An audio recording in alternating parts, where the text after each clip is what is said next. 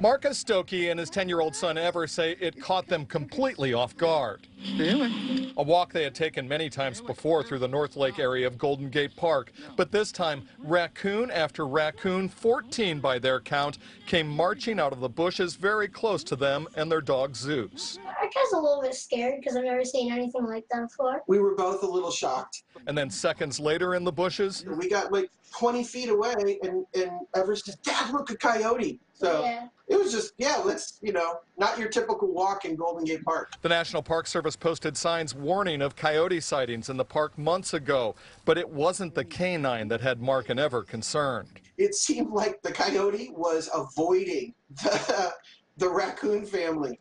Like the raccoons were running the roost. Some people seem to be ignoring many other signs also telling them not to feed the raccoons.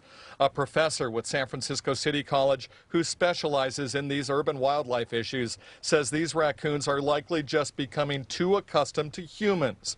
It's not unusual for the animals to gather in families or packs and start begging for food, and they may get aggressive as they search.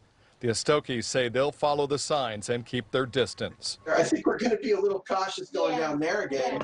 And a stern warning from City College biology professor Matthew Schweitzer that should hit home during this pandemic.